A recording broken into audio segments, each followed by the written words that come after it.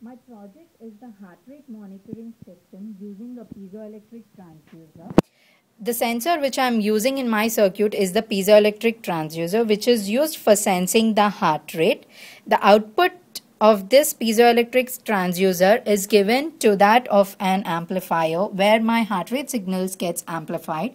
The amplifier which I am using here is the LM358, and then it is given to that of a filter, as the high frequency in the heartbeat signal makes it difficult to determine the heart rate. So the filters are used in removing the high frequency component.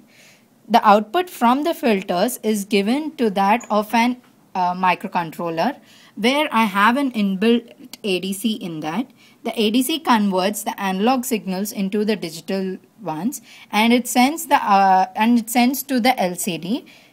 The output of the LCD gives the heart rate, and it is counted in particular time delays. The count of the heartbeat per minute is displayed.